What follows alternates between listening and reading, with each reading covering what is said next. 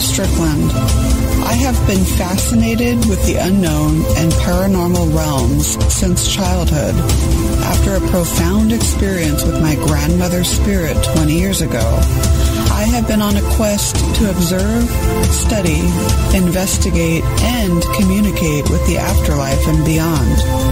It's been an ongoing journey of exploration and discovery, one that has taught me how mortality and the spirit world are forever bonded through the veils of time. And welcome to another episode of the Afterlife Chronicles and Beyond on the WLTKDB network. That's WLTKDB.com. You can also get to the site by visiting the letstalk.com as well. There's a chat room right there on the main website. You can sign in there. You can even sign in there via Facebook too, which is a great function. I always say that at the beginning of the shows. But anyways, happy April Fool's Day. My goodness, it's already April 1st. Hello, time's flying.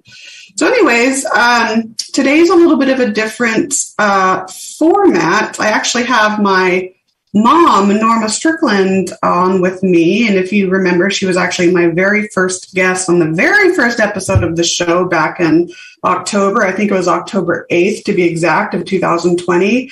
But so actually her and I are taking the helm, so to speak, tonight. And we're going to have a little discussion on children in the paranormal. So this is actually based off of one of my presentation topics that I offer. I offer several different ones. And I believe I did this one or offered this one at the Oregon Ghost Conference. I think it was back in, 2017, I believe.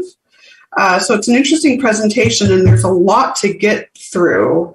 So we're going to get started with that in a minute, but I wanted to, again, introduce my mom, thank my mom for coming back on the show. How are you doing tonight, Mom? Oh, I'm doing great. Thank you for inviting me, Nicole. Yeah, absolutely. I can't believe, October, and now it's already like April. It's crazy. But anyways, so my mom and I both have a background working with kids, and I'll let her share a little bit about what she does in a second. But I actually got my master's. It's a master's of science in educational counseling, and then I obtained what's called a pupil personnel services credential, which is what is needed to be a school counselor in the state of California. So it's a PPS credential that serves kindergarten through 12th grade. And so I have experience being a school counselor as well as being an educator with San Diego Unified School District. And my mom's actually a school nurse with the district, and she's been there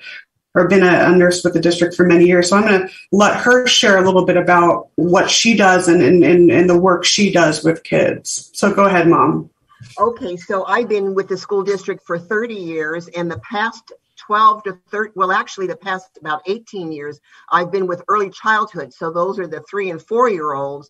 In the past 12 years, I've been with the 3 and 4-year-olds on early childhood special education assessment team. So those are the children that parents want them, or they've been referred by their doctors, just to have them go through an assessment process, just to see if they might qualify for some special education in the school district. Fantastic. And you've been, what is it now, 30 years now with the district? This is my 30th year with the district. And I'm going to. That's amazing. That is so amazing, Mom. I'm so proud of you. So anyways, go. Oh, I'm sorry. What did you say? I cut you off. I'm going to keep on going too. Oh my gosh, that's so admirable. I'm so proud of you, Mom. But anyways, I wanted to bring her on just because of her experience with children. And this presentation discusses a lot of different aspects related to children and the paranormal. As we know, kids are inherently intuitive. right? I mean, they lack that ego. And so they're more in touch with their feelings and their intuition. And so we have to also remember in the paranormal field, as with any field, you know, the kids now, this is our future generation. So I feel like this presentation, or it is a presentation, but it kind of segueing into radio, the show is kind of important. And if we don't get through it, we can always have a part 2. But again, like I said, there's a lot of information packed into this, but I wanted to start off a little bit with Erik Erikson and Jean Piaget. And they are both developmental psychologists. Actually, Erik Erikson was a German-American developmental psychologist and psychoanalyst, and he'd actually developed these stages of psychosocial development. There are 8 of them. And then Jean Piaget concentrated more on cognitive development, and he developed the stages of cognitive development.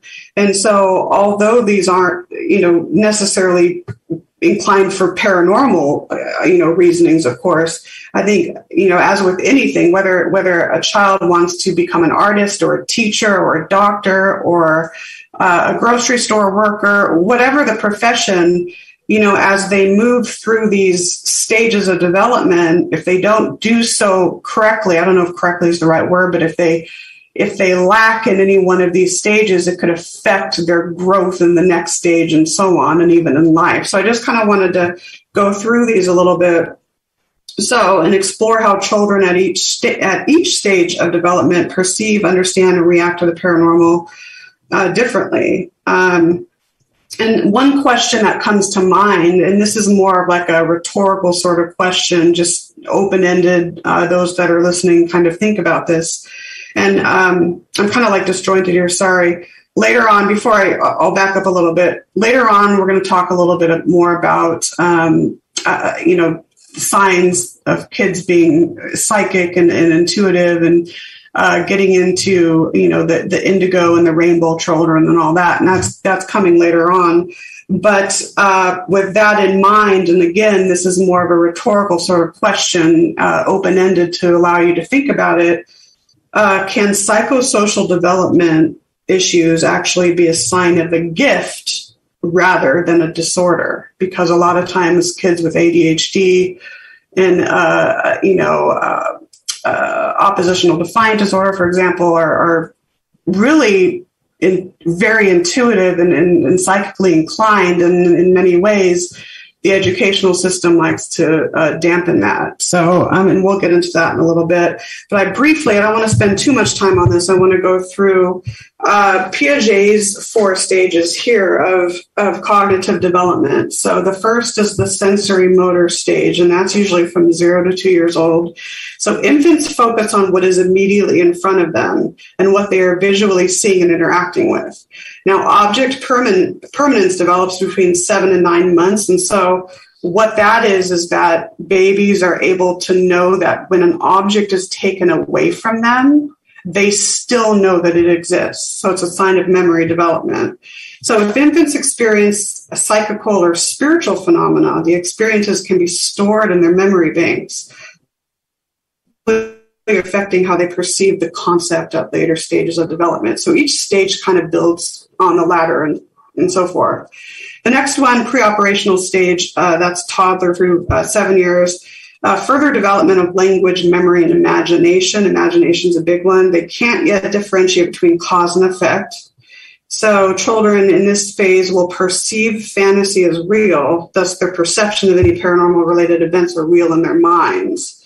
So this is kind of the phase when, you know, the imaginary friends and imaginary thinking takes place. And, a lot of times, and this happened to me, and I've shared this on shows, where when I was, I think, about 5 years old, I communicated with a ghost, an earthbound from the Old West. And I'm sure Mom, you probably thought, oh, she's just, she has an imaginary friend and that's who she's playing with. But sometimes it can be hard to distinguish.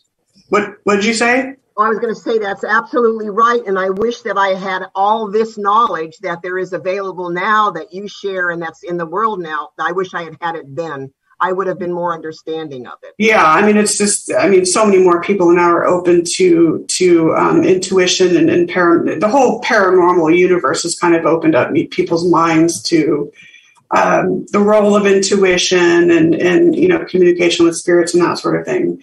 So moving on, so in this pre-operational stage, thinking is based on intuition. So children in this stage may not be able to logically explain their supernatural experiences, but yet they may still have them. So if you were at a home, for example, and always, if you're doing a case involving kids, you always get parental permission to interview a child, always. With that parental permission, for a child that's, maybe 5 or 6 or 7, you might want them to draw a picture. Something like that might work.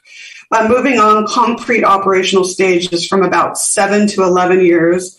So the development of concrete logical thinking with the ability to distinguish between reality and fantasy. Okay, so that's the main difference here. Children can initiate understanding of paranormal phenomena due to the ability to distinguish between cause and effect. They understand their external environment, and they can comprehend that one's own thoughts and feelings may be different than others. Children can start to examine their past paranormal. If they are having paranormal accounts, they can start to examine their past paranormal accounts from a cause and effect standpoint. So this is the age probably when educating children on paranormal research should happen. Maybe not research, but if they're psychically inclined, kind of fostering their development. Okay. And then I briefly wanted to address, this psychokinesis a little bit, and basically what, in poltergeist type of activity, sometimes can happen in this stage. And of course, more prepubescent, I would say, to pubescent age is when a lot of times let's say a household might have, psychokinetic sorts of effects, poltergeist sort of effects. And sometimes I think in rare cases, it can actually stem from a paranormal sort of origin, but most likely it's due to the development of that individual and his or her emotions during pre-puberty and puberty. That's the theory. And so there was actually one famous case on this. Well, Henry Holt actually in 1914 on his book, in his book on the cosmic relations, really talks about psychokinesis. There was actually a famous case. There's been several famous cases, but one of which is, I think her name is Angelique Cotton, and she was known as the Electric Girl from France, who could generate psychokinetic effects like moving scissors across a room, and it was later revealed that there was fraud involved. So I just briefly wanted to mention psychokinesis during these sorts of this stage and even the next stage as well, when we move into the formal operational stage. That's when children are developing the like I said, the prepubescent to pubescent sort of years when this can happen. So the formal operational stage is 11 years plus. And so children at this stage can start to think abstractly and form hypotheses. They can examine their environment in hypothetical ways. In regards to the paranormal, children in this stage can postulate new theories and attempt to test existing ones, right? They can initiate their own individual studies of the paranormal realm with the ability to understand various concepts. All right, and so quickly moving now into Erikson's stages of psychosocial development. There are 8 of them. I'm going to go through these really quick. Trust versus mistrust is from birth to 1.5 years, and there's a virtue assigned to each of these. So the virtue for this one is hope. So babies have to have trust at this stage. When a crisis ensues, he or she will receive support. So it's all about building trust with parents and the adults around them. So if babies at this stage do not receive the trust that they are yearning, they will learn to mistrust others and their environment, resulting in self-concept and self-esteem issues down the road. Autonomy versus shame and doubt is from 1.5 years to 3 years, and the virtue here is will. So children start using their individual skills and ability, and so they start getting that sense of autonomy and independence. If they're encouraged to develop these traits, they will become more confident and secure in contributing to society as older children and adults. And like I said earlier, this doesn't just apply to the paranormal. I mean, hello, duh, right? This applies to any sort of future, any sort of, whether it's a career choice, family dynamics, relationships, as children develop and grow, they're going to want to make sure that they move through these stages adequately, right? So they can become the person that they're meant to be as adults, okay? So moving on, initiative versus guilt is from 3 to 5 years. The virtue associated with this is purpose.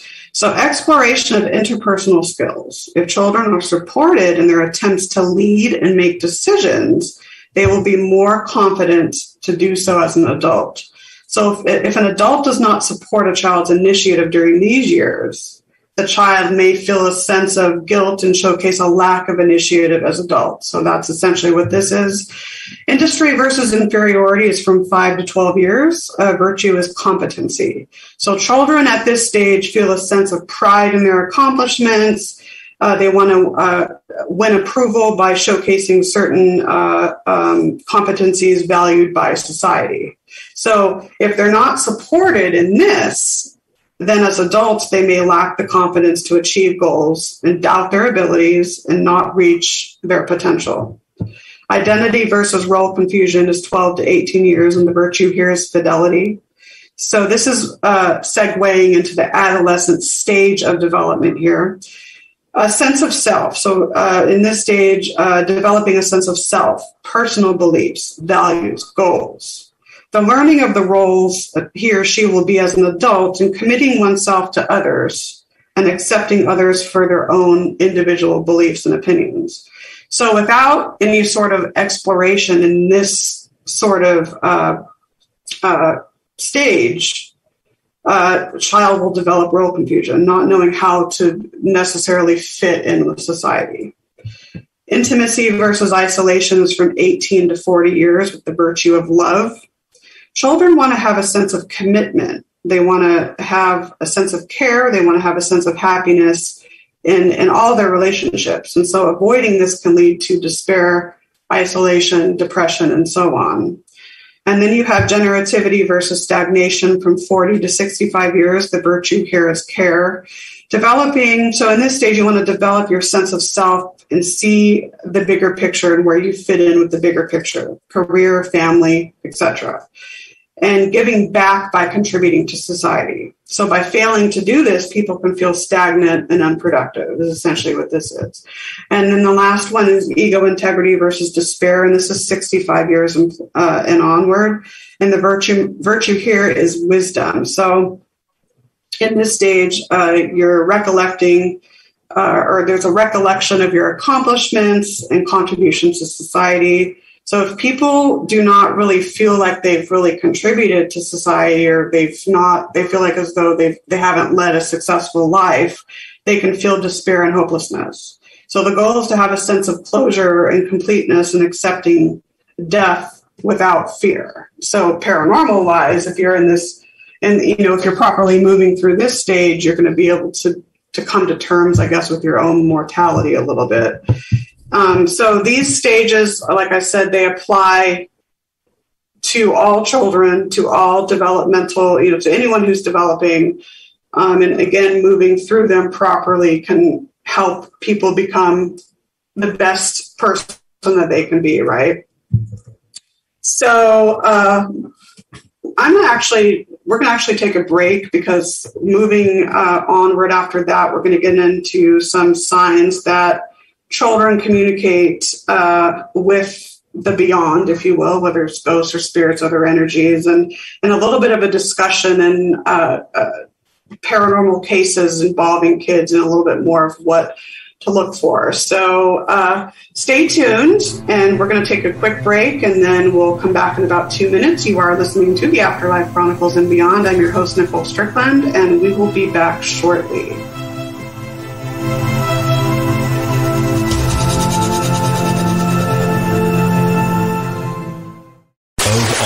Radio stations in the world, we're one of them. We are controlling transmission. WLTK DB. Let's talk. Alternative Talk Radio. WLTKDB.com. Ever wanted to host your own radio show? If your answer is yes, then the time to act is now. WLTK DB Let's Talk is now accepting new programming more affordable than ever. You create the show idea and we'll take care of the rest. Not only do we create your program intro and provide broadcast training, but also syndicate you to popular outlets like Apple and Google Podcasts, iHeartRadio, Spotify, and more. You get all of this starting at $100 per month.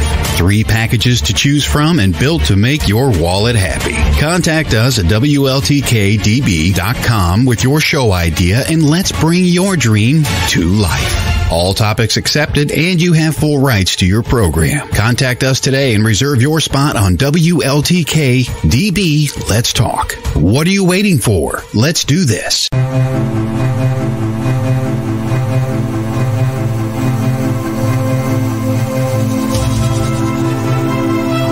Minutes past the hour, you are tuning in to the Afterlife Chronicles and Beyond. I am your host, Nicole Strickland, on the WLTKDB network. That's WLTKDB.com.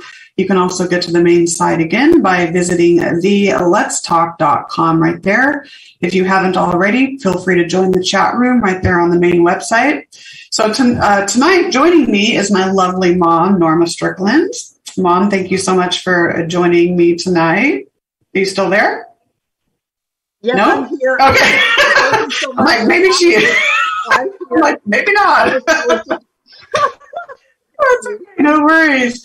So we were talking a little bit about, before the break, just kind of a rundown of Jean Piaget and Erik Erikson's stages of psychosocial development and cognitive development there. I know that was kind of dry and maybe boring, but it's, it's applicable to developmental stages and to, as we adult and get older and all of that. So before I go any further, I do want to give a shout out to Len in chat. Hello, Len. Hope you're doing well this evening. So segueing a little bit into discussing some of the signs that children communicate with ghosts, spirits, and those, and even other energies out there. These are some that I've jotted. And, of course, Mom, if you can think of others, chime in, of course.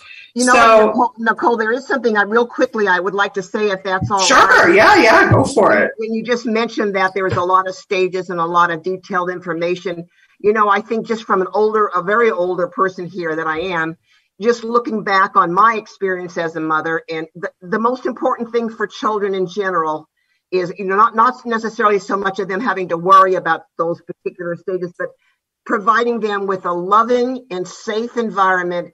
And then most importantly, listening to their children. Listen to them, because I think as parents, at least many years ago, we just kind of like dictated and it tried to fit children into society. And children are little people and they have a mind of their own. And it's important to develop those minds and allow those minds to take their course. So that's all I wanted to share. So if anybody thought, that's all detail, really, it's all a matter about loving, providing a safe environment, listening, and allowing. That's beautifully said. My goodness. Thank you so much, Mom. I mean, it's so true. I mean, I think love is kind of the foundation. I think love can help us in so many different ways. So, children are a little bit more aware of their feelings and their intuition. Maybe they don't know it, but they know it subconsciously, I guess. They're in touch with it more so than adults. It's a similar situation with animals.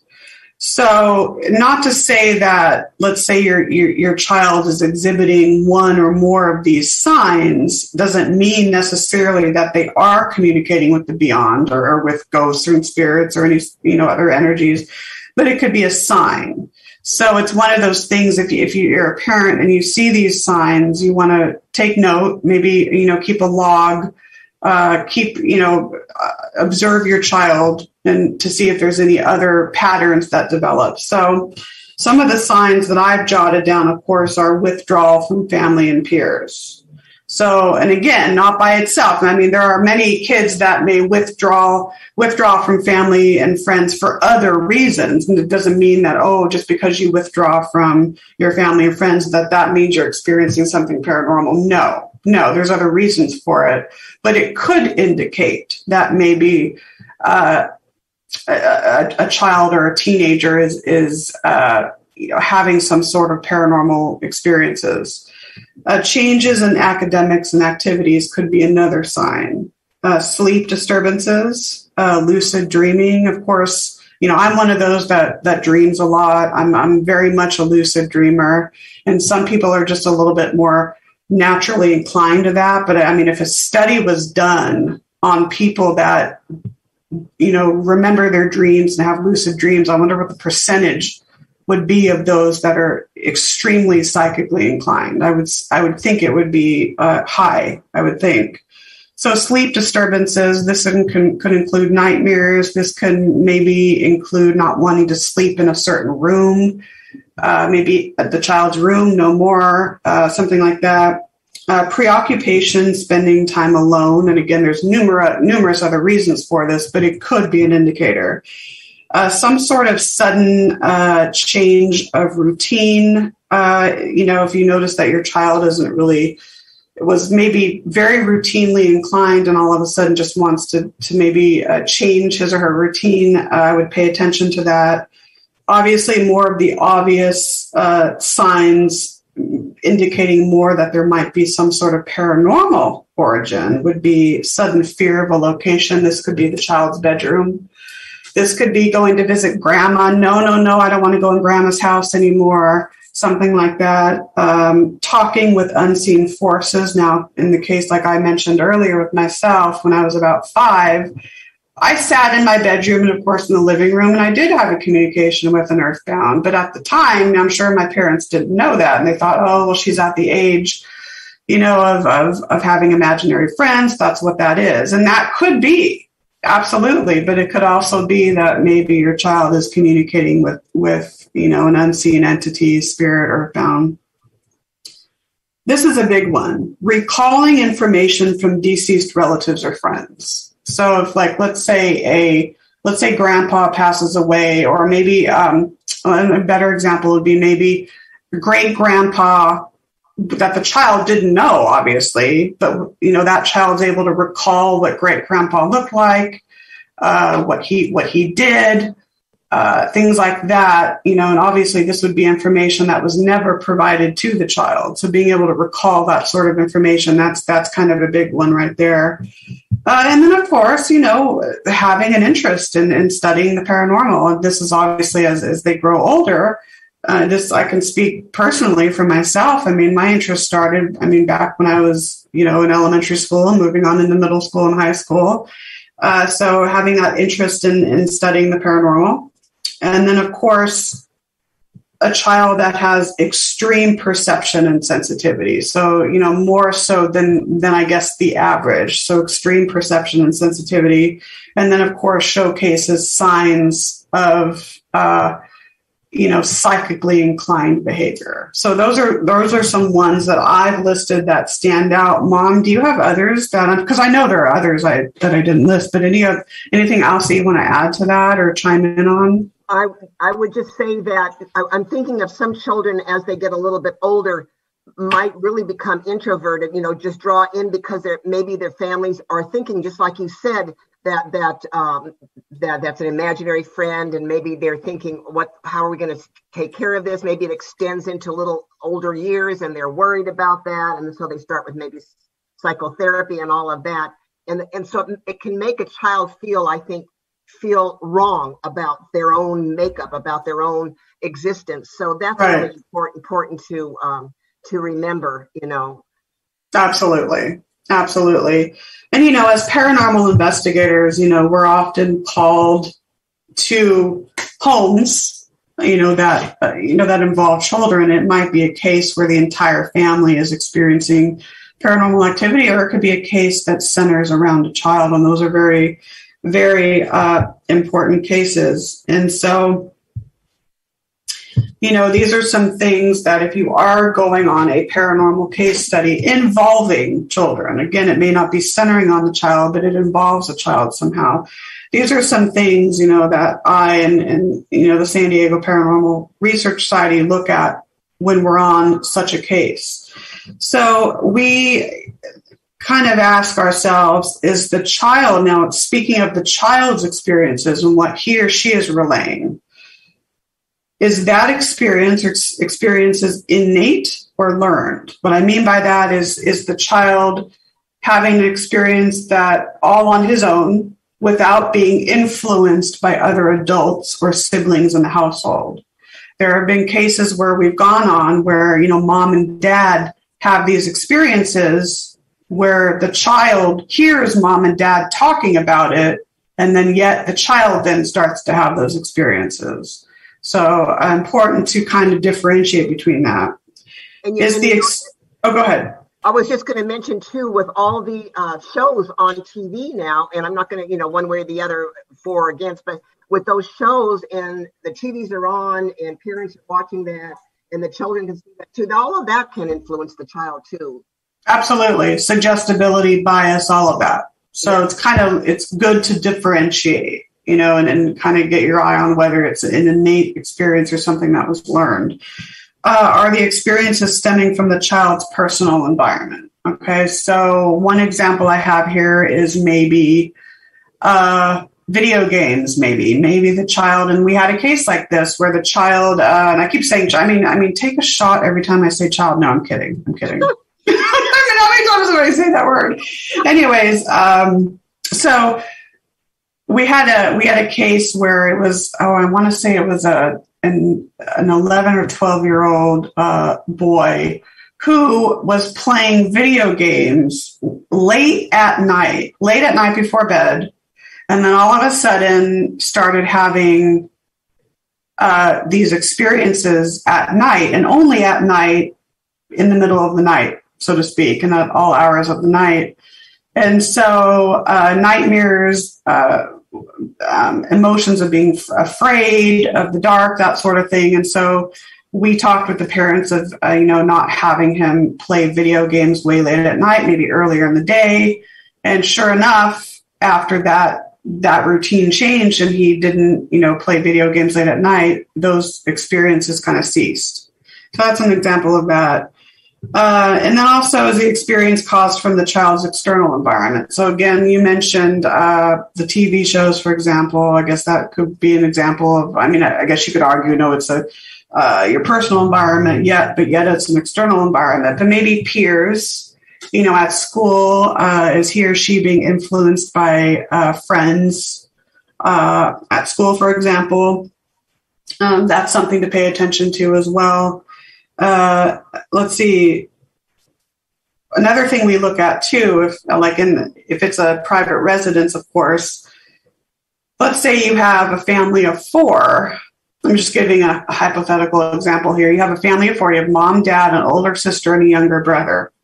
And so mom and dad are having experiences, and then the older sister is, but not the brother. So the older sister has different sorts of reports and experiences that obviously differ from her parents. So that's something to look at versus, or is every single person in the family having the exact same sort of encounter at the exact same time, that sort of thing. Then you have to go back to the previous steps of, okay, are they hearing each other? Are they kind of suggesting to each other? Are they talking about it and influencing each other? So these are kind of like all things you have to look at. And then, of course, being backed up by other witnesses can help in the sense that, the more witnesses you have that are genuine encounters and not influenced by something else, that kind of lends more credibility to the actual paranormal encounter being something genuine in nature, genuine paranormal encounter in nature.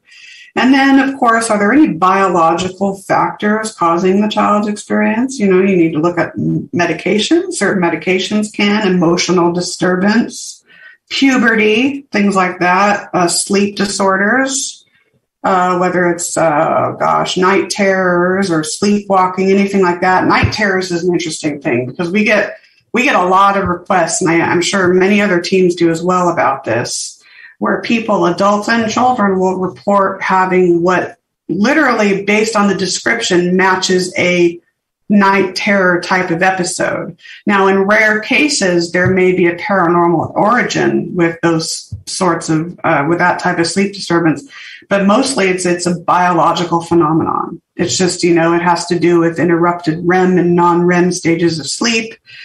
And that can cause you to have certain emotions like fear, being like you're stuck in bed, unable to move. You may see shadow figures. You may hallucinate and see apparitional sightings. And again, you can have a sleep terror or night terror, if you will, that can have paranormal activity connected to it. But in most cases, it's a biological phenomenon. So medications, emotional disturbance, puberty, sleep disorders, that sort of thing, very important to look into. And then, of course, to help children cope with any sort of paranormal encounters that they're dealing with, make sure that his or her routine isn't altered too much because, children like routines. They thrive on routines, some better than others. And never judge. And this is what you were alluding to earlier, Mom, which is so important. Yeah. Never judge or ridicule a children's experience. Never. If you have a child that is now starting to become more psychically inclined or aware of intuition and aware of paranormal encounters, you don't want to stagnate. You don't want to judge. You want to have an open discussion. Yeah, it'll help. Sometimes the children will help adults understand the phenomena as well. Right. So, you want to have an open-ended discussion and not have any sorts of judgment involved. And then, of course, with interviews, this is a tricky situation. Like I said earlier, you always get parental permission, always. Verbal, okay, if it's filmed, if it's on audio, you have that to document, but something written, that they're okaying you as the investigator, as the researcher, to interview their child. Okay, you need that parental permission. And so 2 things I have here, picture drawing, especially for younger children, may help because you're asking them to draw a picture of what they are experiencing. So you're not necessarily influencing.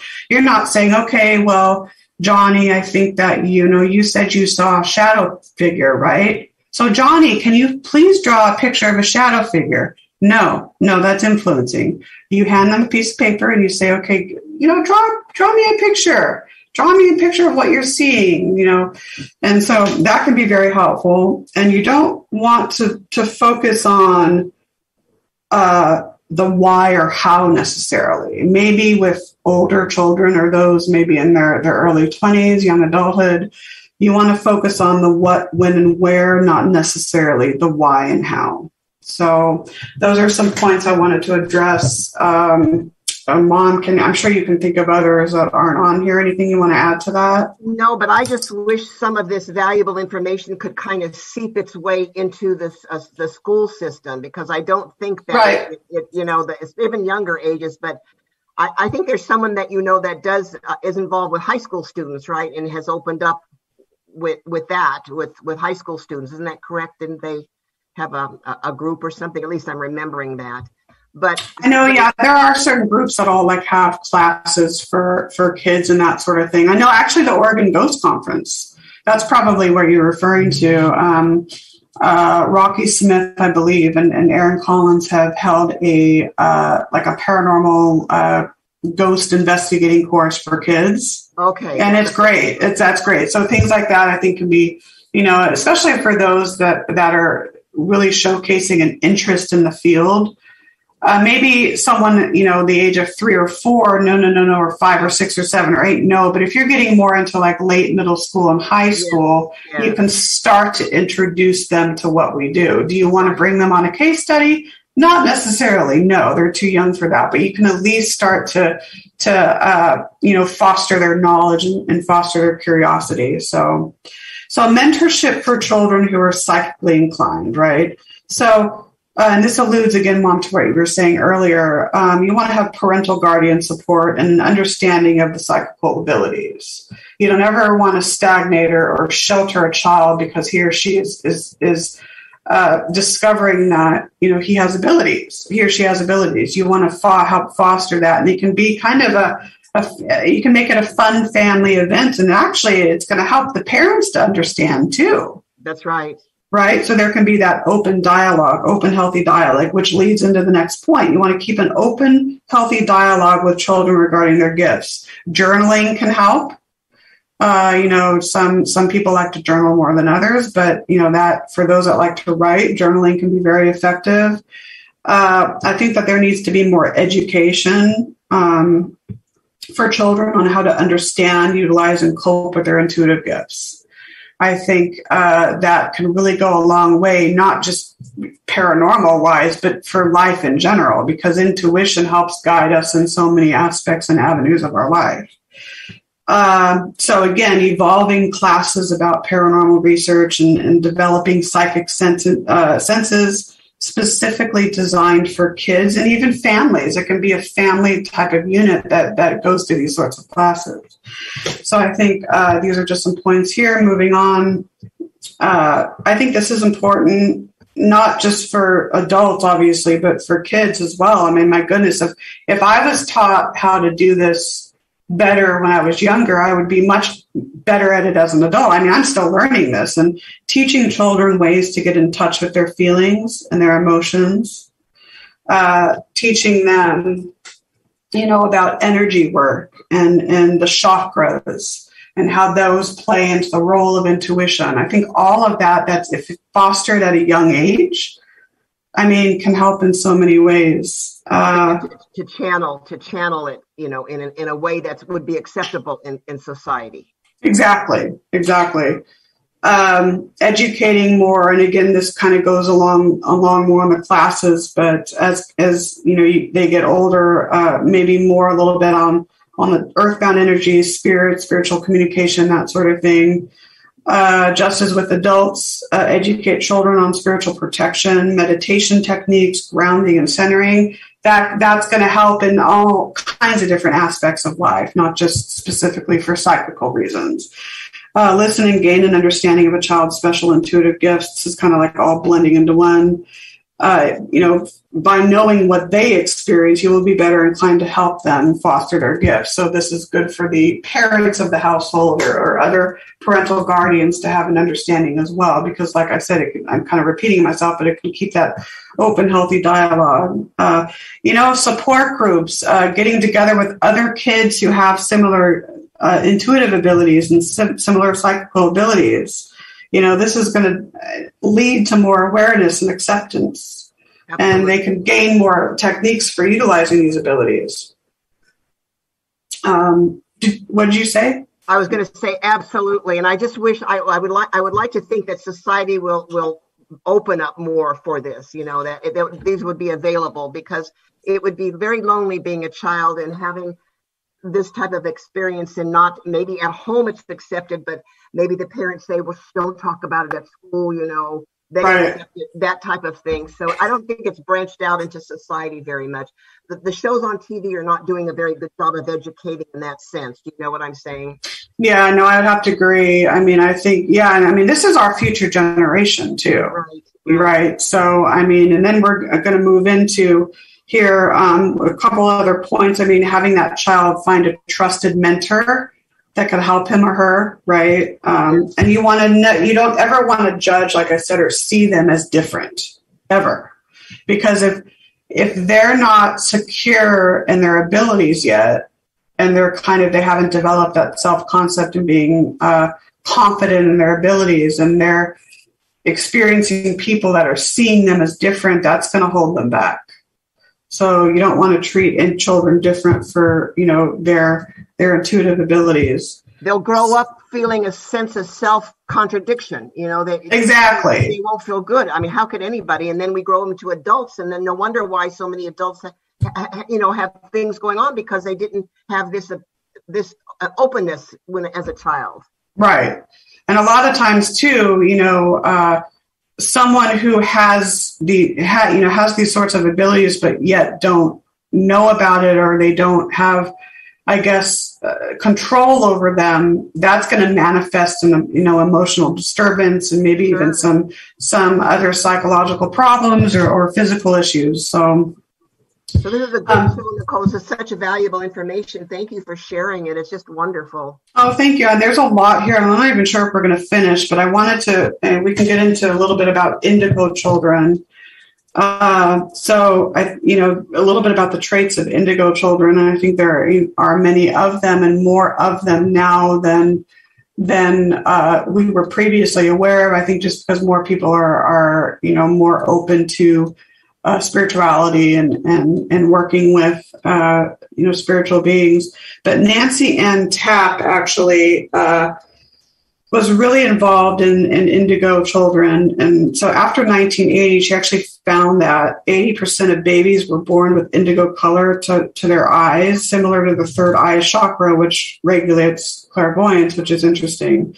So some of the traits of indigos is they're often labeled, and this is again in the school system where you may have kids that have ADD or ADHD, or maybe they're diagnosed as autistic. That's a whole nother discussion. I think autism is very overly diagnosed, but the school system likes to label these as disorders. The kid has a disorder. The kid has a problem, when in fact, it's in many ways, it's the other way around. It's just a different way that they're expressing themselves. So a lot of indigo kids are often labeled as aggressive, hyperactive. They have that warrior persona. So they don't really get along with rigid systems. They want to break down old systems, and they want to instill honesty and integrity in the world. They may be natural leaders. They're extremely perceptive. They're telepathic. They have right and left brain alignment. They have extreme psychic abilities and sensitivity, and they have wisdom beyond their ears. Think of the old soul, right? You've met kids where you're like, oh my gosh, that kid has so many lifetimes behind him, old souls. And so, like I said, a lot of these children are labeled as having attention deficit disorder or attention deficit hyperactivity disorder. They may be diagnosed as having autism or Asperger's, and they're often medicated. Which numbs their natural abilities. And so Nancy Ann Tapp, I believe, is the one that re-spelled autistic, and she spelled it AWE, like AWETISTIC, which is, and she said, attention dialed into a higher dimension. Really cool. Attention dialed into a higher dimension, which is so cool. Awesome. Gives me goosebumps. I know, right? So I'm trying to go on here. So I have a little bit of, I think we're going to run out of time here, but a little bit on Blu-ray children and crystal children. So Blu-rays were the forerunners of the crystal children. And so their traits, these kind of all blend together, but there are some similarities and differences. So Blu-rays are usually, they evolve really early, and they like to teach others at a very young age. They're very aware of their mission on Earth, and they have extreme telekinetic powers. They're determined, stubborn, and they have a love for language and travel, vivid dreaming. And they're found to have an affinity for water and drawn to animals. Crystal children is the newer generation of the rainbow kids, believe in the last 10 years or so, I believe. So they're typically labeled as autistic, which is, I think, is, like I said, overdiagnosed nowadays. They don't communicate with the outer world in the way that is considered the norm, but that does not mean that they do not communicate. They communicate in other ways, and we need to help foster that, is my opinion. Yes. They often have some physical limitations, delayed speech patterns. They're in a world of their own, they seem to be anyways. Hypersensitive to physical environment, known for their healing qualities, clairsentience, which is it being an empath, the ability to feel. They have compassion. and they prefer to communicate via sound, music, and sign language. Okay, so crystal children. One person I wanted to mention, and he's famous for this, is actually Kim Peek, and he actually had Savant Syndrome. And so that's a rare and extraordinary condition where people that have various mental and physical disabilities display a certain level of genius in other areas, which is linked to massive memory. And so approximately 10% of autistic children have this condition. So Kim Peek, if you know the movie Rain, do you remember Rain Man with Dustin Hoffman and Tom Cruise? Yes. That's what this movie was based off of. It's based off of Kim Peek. He's probably America's most famous savant. He was born with macrocephaly, which is a condition where the head is abnormally enlarged in the cerebellum with some cerebellum damage.